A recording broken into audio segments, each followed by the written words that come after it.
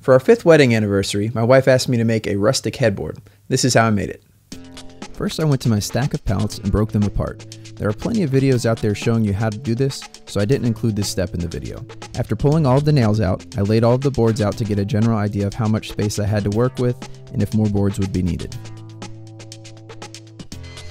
I trimmed down the edge on one side of each board and then set my fence to 3.5 inches and trimmed the opposite side of each board to make them all the same width. Then I squared up each end.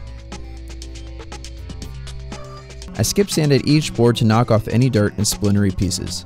The pallet boards are going to be laid out and mounted on a sheet of 1/2-inch plywood.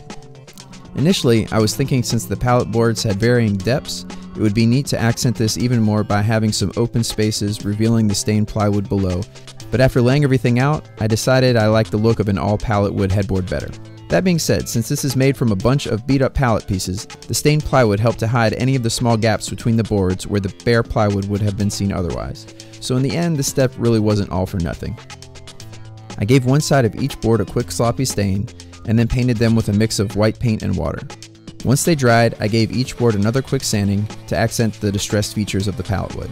As I mentioned before, since the boards were all cut to the same width but they all had varying depths, I figured it would work easier to stain, paint, and sand each board individually before assembly, rather than trying to sand a giant uneven surface after assembly.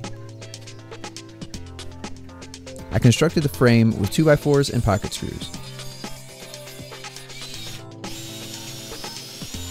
For the top and bottom cross braces, I split a 2x4 in half.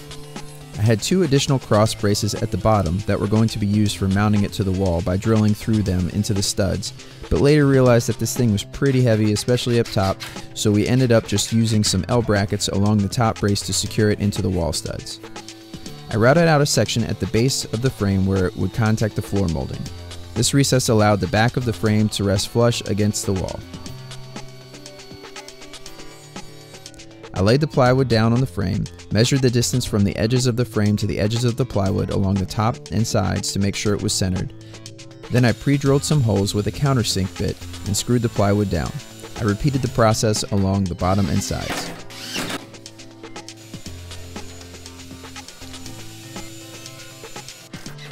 Then the fun part began. We wanted the headboard to appear as though it was floating away from the wall. So to achieve this, the pallet boards were going to extend a couple of inches beyond the top and sides of the plywood, which would totally hide the frame that sat against the wall. The total width of the headboard was going to be 60 inches, so I actually made sure the pallet boards had an overhang that would allow the full width to be around 61 inches. This was done so later I could come back down with a circular saw to give each side a straight clean cut, bringing the width back down to 60 inches. It was very important to get these first top boards square so things didn't end up off and out of square the further we got down the headboard. Some glue and brad nails were the only things needed to keep the boards in place. As I worked my way down, I staggered the joints. For any that had a large overhang, I cut off the excess by first marking a straight line with a chalk line, and then made the cuts with a circular saw. The cut off overhang pieces were used to fill in the remaining gaps, and then after measuring again and marking with the chalk line, I cut the headboard to its final width of 60 inches.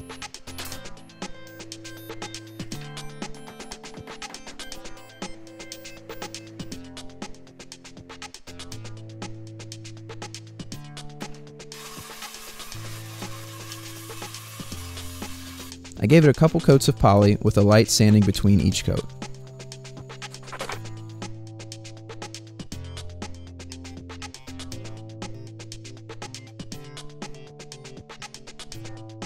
At this point, I showed my wife the headboard, and then she asked, "What about the lights?" Now, if you don't want to add any extra lights to your headboard, you're done now and you can go ahead and install it. But if you do want some lights, check out this video here and I'll walk you through how I added some mason jar lighting to this headboard. If you like this video, leave a comment or give it a thumbs up. Also, don't forget to subscribe. Many more project videos just like this one will be coming out soon. Thanks.